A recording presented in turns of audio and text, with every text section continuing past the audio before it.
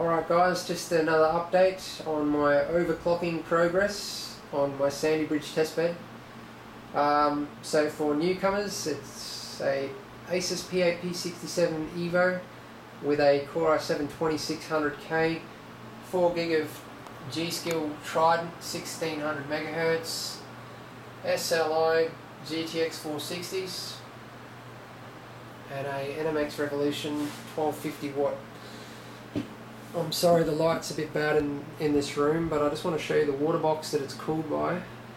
So only the CPU is being cooled. The water block is a SwiftTake Apogee XT. So there's the water box. Check out the videos on my YouTube channel, or the other videos, for more details on this hardware. It's a beast of a water box, total overkill for the CPU. Anyway, so I've managed to reach 5.3 gigahertz. So I made a video when I reached 5 gigahertz, but I got 5 gigahertz 24/7 stable. So Prime 95 and LinX stable. Basically whatever you throw at it, perfectly stable, and the temps were maxing out at like 85 degrees, so it was still acceptable temperatures. Now what I've had to do is increase the CPU core voltage to 1.6 volts, so memory is at 1.65, and I've increased the PLL to 1.85. Temperature is my barrier at 5.3 gigahertz. I cannot go any further because it's just getting too hot. It's going over nearly hitting 100 degrees Celsius. But 5.3 is not Prime and LinX stable, but I can run a couple of benchmarks, including SuperPI. So I ran 32 megabytes and got 6 minutes and 47 seconds, well almost 48 seconds, which is pretty insane. And I'll just run Cinebench as well, just to show you that it's stable, well, reasonably stable.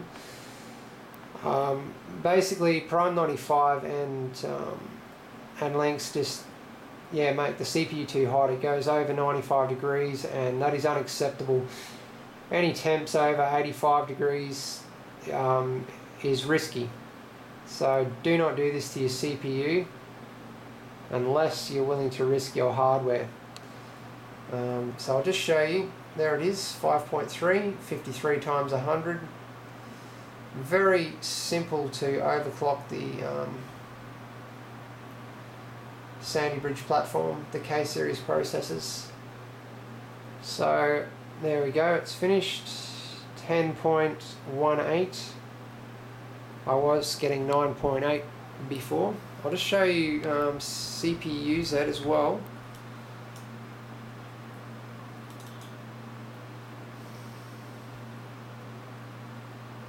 And also AI Suite in a minute. So I'll just run SuperPI again to get it to go up to 5.3 gigahertz.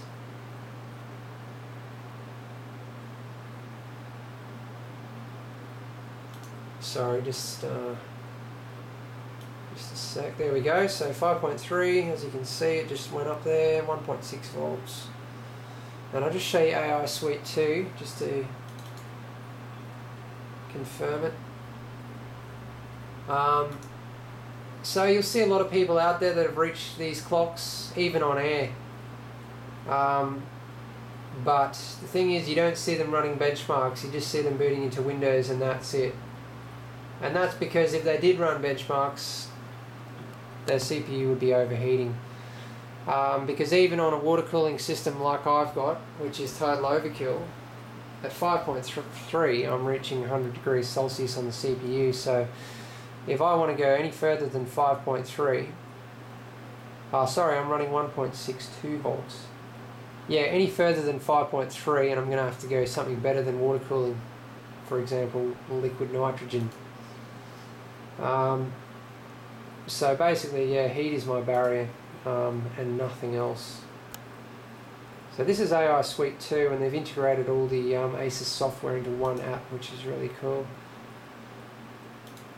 So I've also got all my VRM settings to the absolute maximum. So basically, settings I've changed is VCore, PLL, DRAM voltages, CPU multiplier to 53.